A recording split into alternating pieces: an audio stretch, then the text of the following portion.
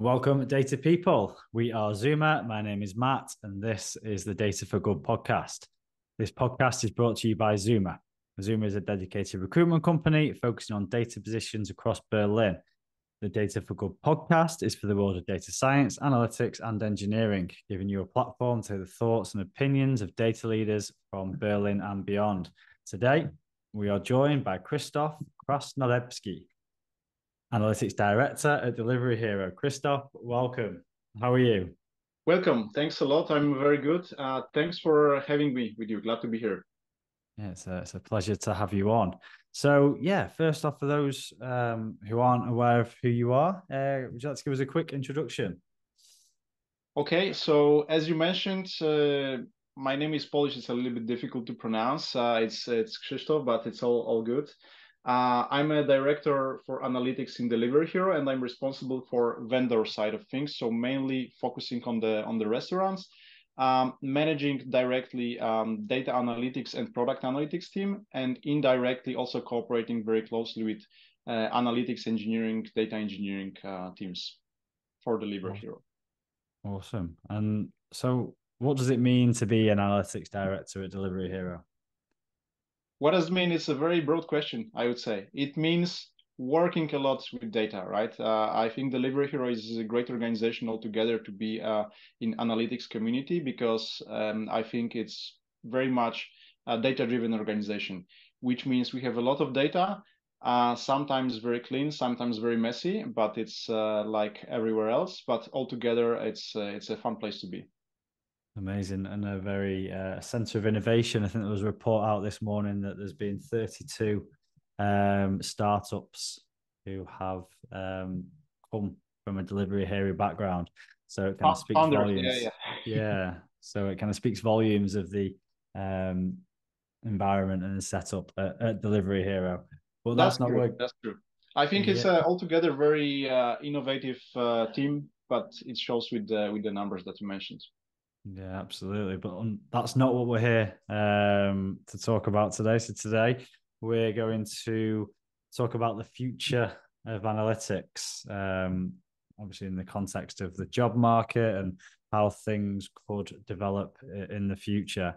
To start us off, analytics, is it a good time to get into analytics? What are your thoughts?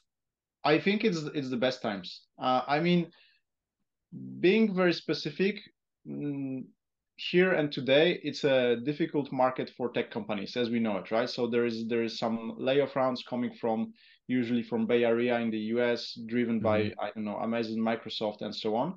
But altogether, I think data-driven roles have never been so much proliferated in the history. So I think it's great time, and the toolkits, the languages are more accessible than any time ever, right?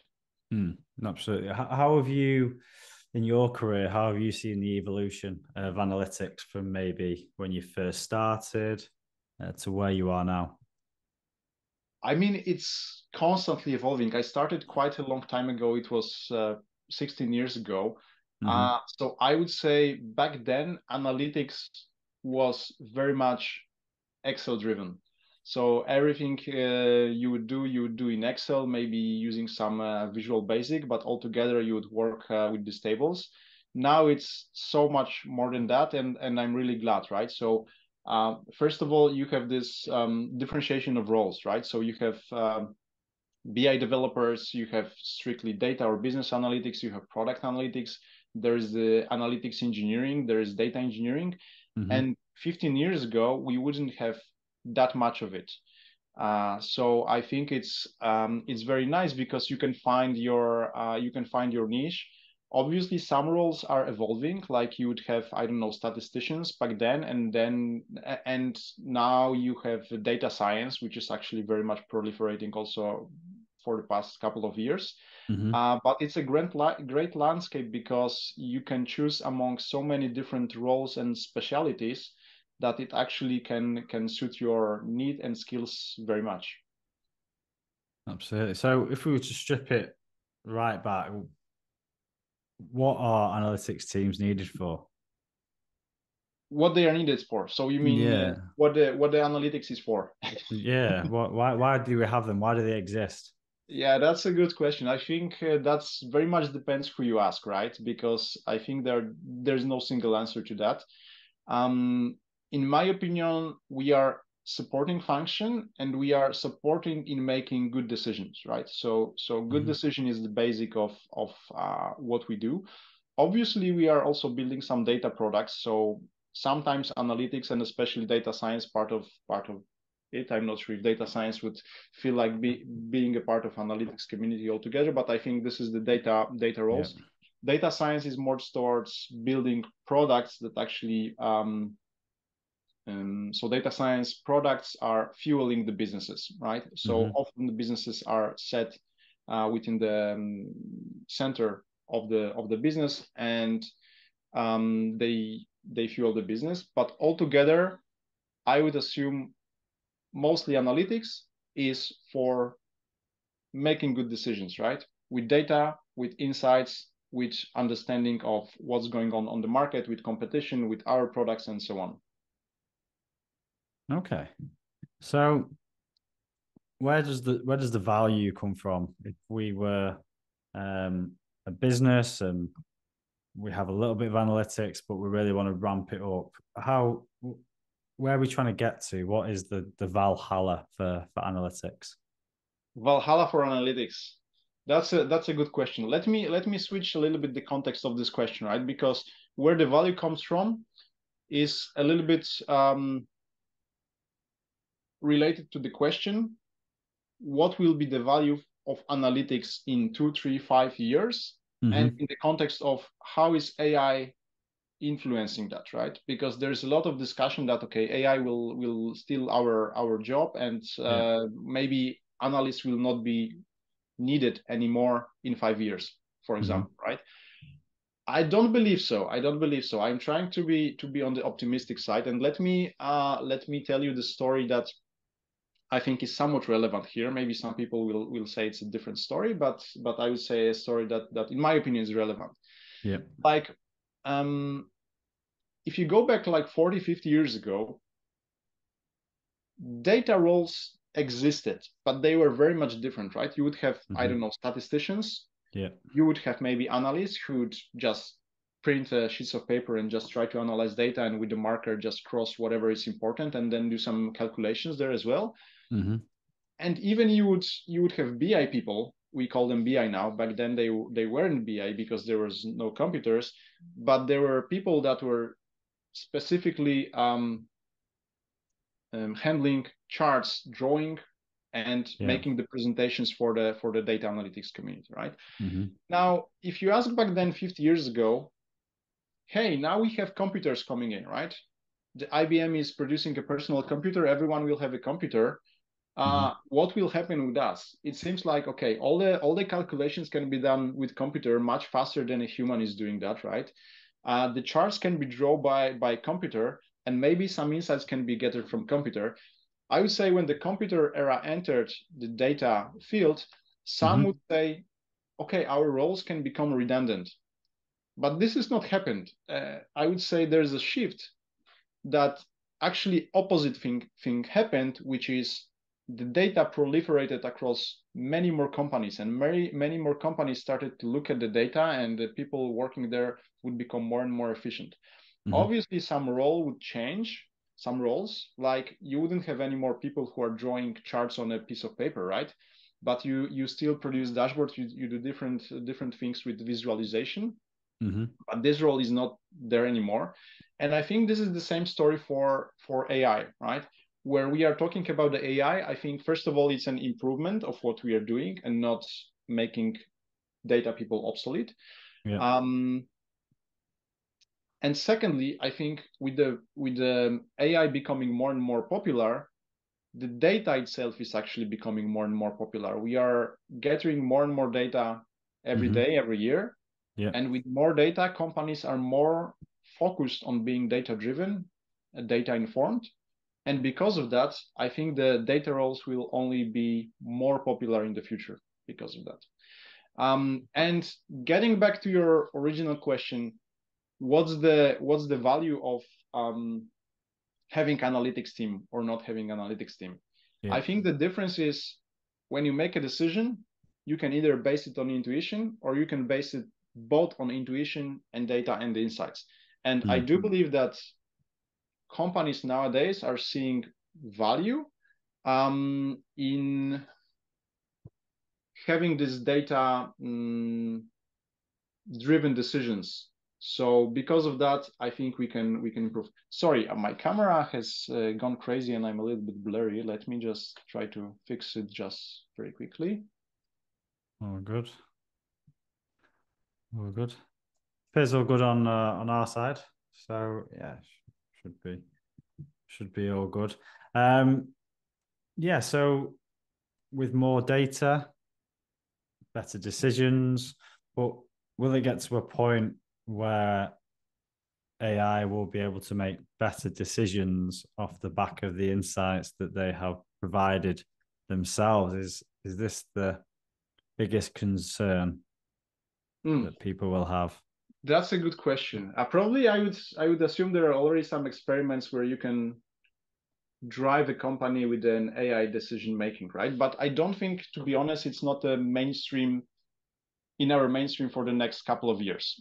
There can be a point, obviously, also depending on how you define AI, right? Because if you define it as intelligence that can improve itself and become better in everything, then we would see the future where AI will take over everything that humans are doing at the moment, right? But I don't think we are near it.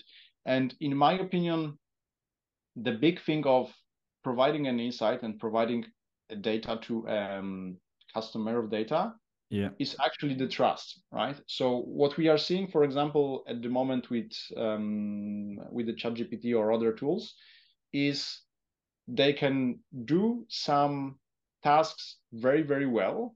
But if you go very much technical, if you go very much into areas where knowledge and trust is needed, there is no guarantee if the output produced is really trustworthy or not, right? And I think in decision making, in analytics, in data, it's even more important. So let's imagine for now you are a CEO, you are getting rid of your data team and instead use AI to give you direction and analyze your data streams, whatever they have, right? Now AI is telling you, hey, we need to move into this market because it's good, right? It's a huge potential. Now, the issue I would have with this is how a CEO can be sure if this is a good answer or not, and if there is no data people, there is no way to verify it. If the data is clean, if the conclusion is correct, and so on. Again, probably with AI, we will build this trust over the next 5, 10, 15 years. And when we are sure, okay, this is actually the outcome produced, the outcome is good, maybe we'll gain this trust. But I think it's not there. And this is where we analytics community come in, right? Because not only we analyze the data that we have in front of us, and by analyzing data, I mean taking a data set and manipulating it, but we also have more things than that. First of all, we have the context of the question, context of the business. We have additional information from the people we know from our experience and so on, which is often not taken into consideration if you just look purely on data, right?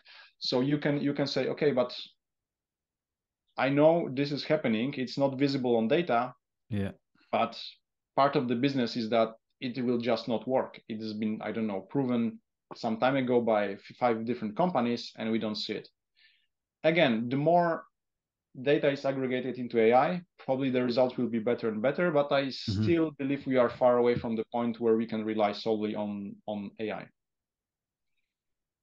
Could you see it as the more data we get, the more complex the insights become, the higher the risk, the bigger the need for human to be involved in the process? I would say so. But also the more data we get, the more difficult it is to analyze, right? So what I'm seeing, for example, if we want to discuss the future of analytics community, we are working more and more with big data. Our databases are growing altogether, and we are collecting more and more data points from all over the world, right? With that, I think there are new challenges that, for example, were not that much visible 10 years ago or 15 years ago, right? And one of the challenges, we have so much data that we need to be very specific. What part, how do we filter it out? This is the first thing. And how do we analyze this data, right? Because of that, I think, for example, roles as analytics engineering and data engineering will be on the grow. Because if you have a data set, like, again, I'm going back 15 years ago, right? If you have a data set that fits into Excel, then it's fine. You just make a pivot or whatever, and you can just click through it. But with the tables going into terabytes and petabytes, you need to have this good filtering and layering of data in order to be able to produce a good results to get to the insight. Because ultimately, there's more data than you can possibly analyze by yourself, I would say. So, yeah, there's no question that data engineers, analytics engineers are going to be more and more common in all companies, and even more valuable.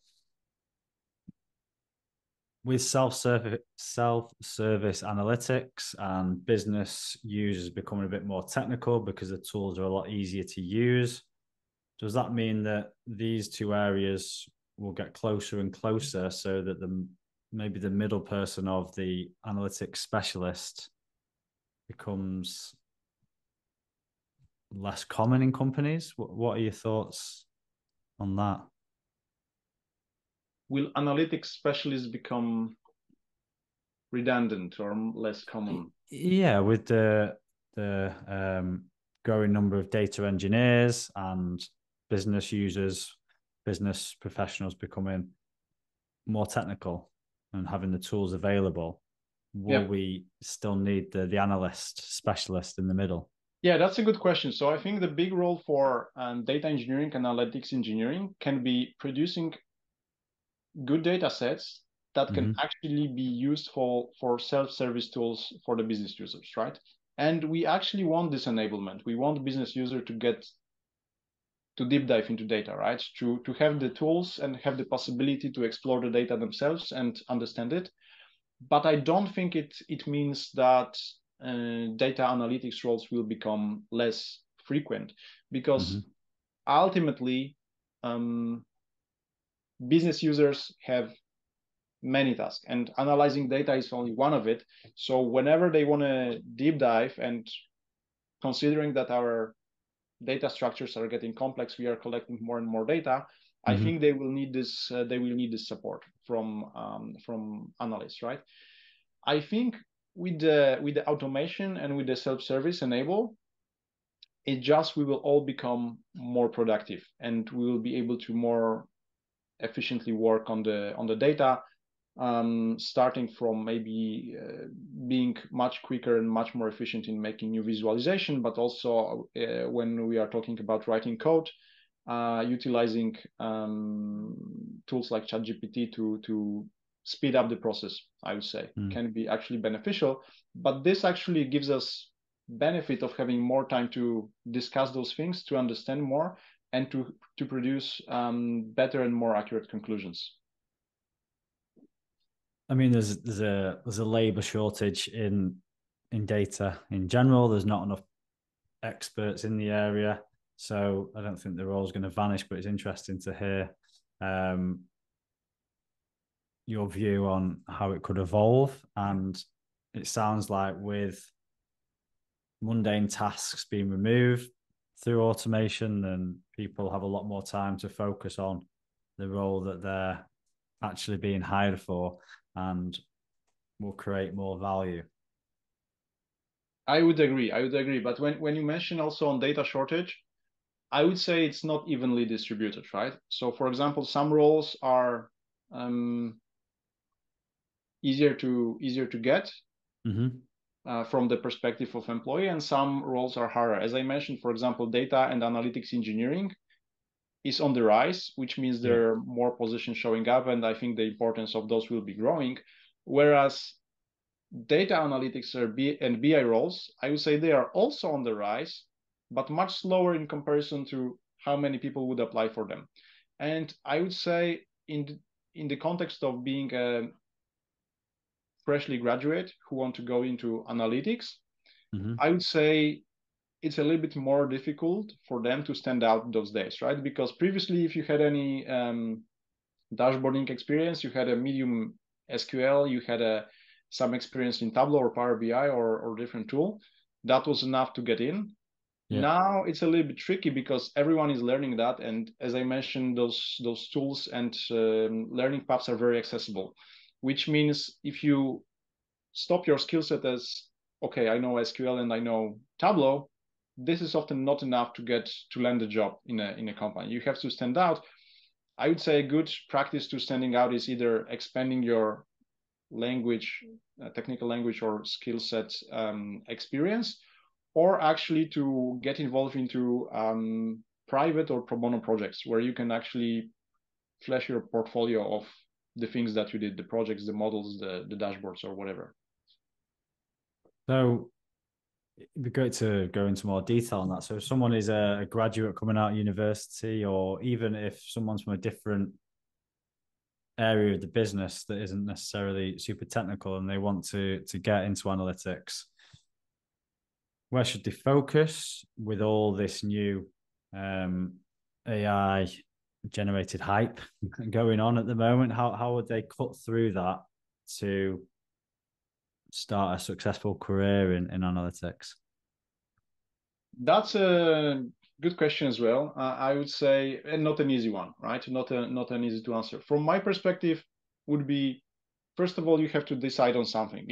It's very difficult to be fresh graduate, and if you say I have no idea where I want to go, then if you have no idea, probably the best course of action for you is to try to land an internship in 1, 2, 3 companies and try different things, because otherwise it's a difficult. And then once you try different things, you have to narrow the search to only one path or another, right? So if you go into ML engineering, just focus on this, do some proper learning, and then maybe get involved yourself into 1, 2, or 3 projects that are out there on the internet, right? You can do some projects and then put them on the portfolio, and then you say, okay, I did the projects on this and this, and then I'm looking for junior roles that are related to this project. Obviously, if you are graduating the studies, ideal situation is that you already have those projects in your portfolio, because during studies probably you can utilize your network from your university, and you potentially still have time to do those projects. Once you get into normal regular work, the time is a little bit less. But if you graduated and you don't have any projects in your portfolio, just look on the internet, I don't know, challenges, whatever is open. There is a lot of open things that you can get involved, and try to build a portfolio of projects that you have, at least 1, 2, 3, and then ideally land a intern or junior role. Once you started with the first position, I think it's much easier to go forward, because the most things that you learn is actually during maybe first 2, 3 years of your work. This is the great jump from what you have learned during studies to actually practically using the skill set, right? And what are your thoughts on the two schools of thought? Start generalist and become a specialist, or start super focused and then aim to become more generalist as you get more experience? I would say that there's no golden rule, obviously, right? Both are possible and feasible.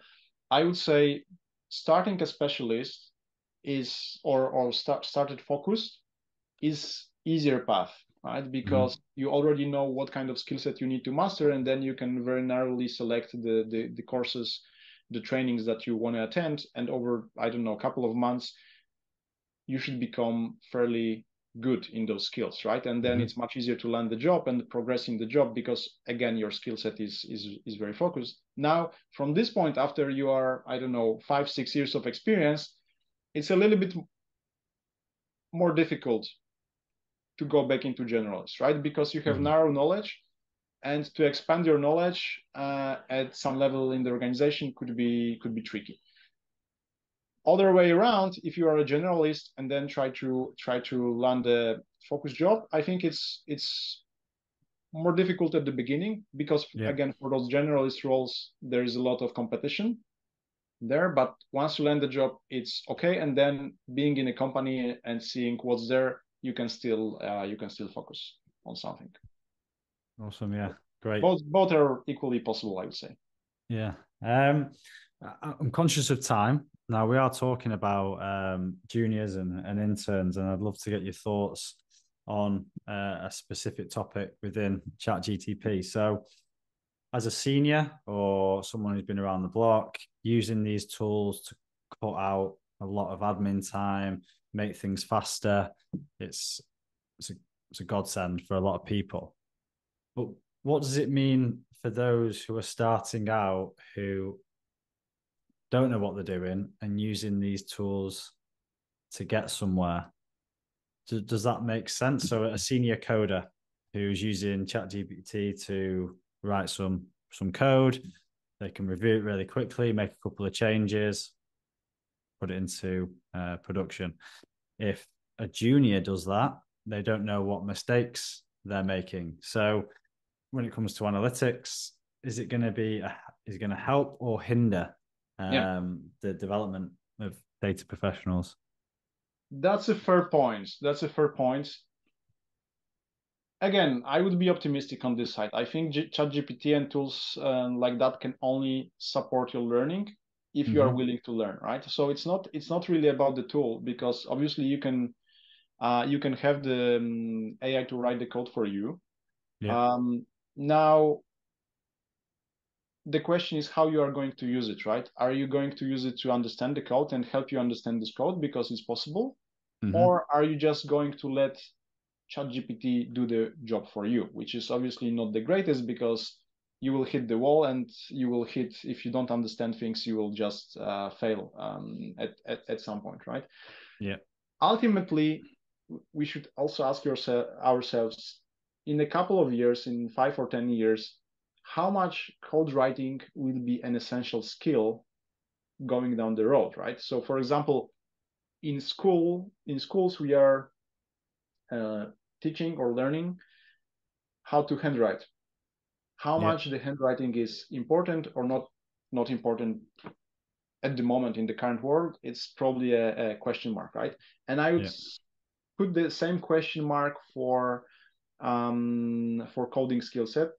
But again, seems like those tools are actually disrupting educational industry altogether and can be very helpful in educating us. So it boils down to the willingness and openness of the person using it and how they are using the tools. Yeah, I think it's very much a calculator moment with mathematics.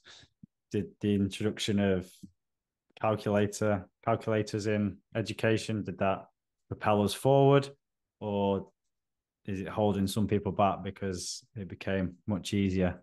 Exactly. Probably both, because it seems like not everyone needs to calculate advanced mathematics, and probably not everyone needs to code. But ultimately, for those who want, it will support their learning.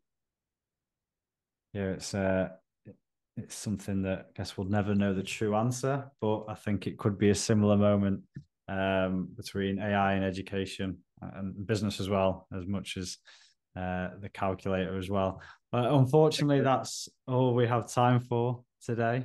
But thank you very much for your rich insights. It's been a pleasure having you on.